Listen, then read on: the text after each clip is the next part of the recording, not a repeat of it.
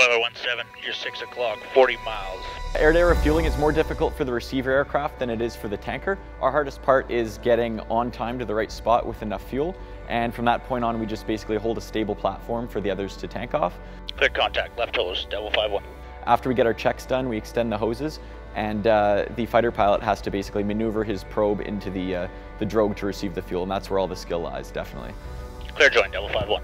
So today we refueled, we were supposed to refuel 2 fighters from Italy, their Tornado aircraft, and one of them ended up dropping out, but we passed gas to one successfully, and that was my first time ever tanking an Italian.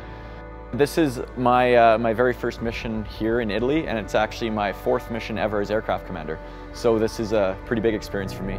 We don't get experience with different countries and nations often, so it's awesome. Devil 5-1, clear to stern left hose.